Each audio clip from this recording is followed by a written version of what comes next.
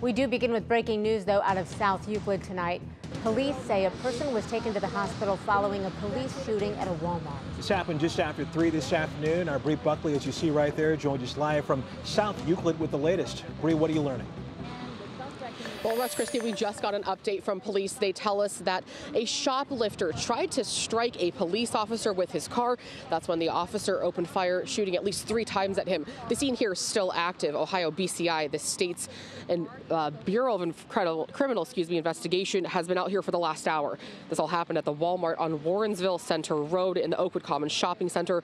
Now, South Euclid police say just before 3 this afternoon, the officer tried to stop that shoplifter.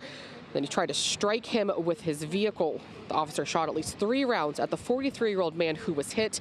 He was taken to the hospital and is expected to be okay. As tonight we wait for more information from police, we're also told that no officers were injured in this. Russ, Christy. All right, good to know, Bree. We appreciate the update. Thank you.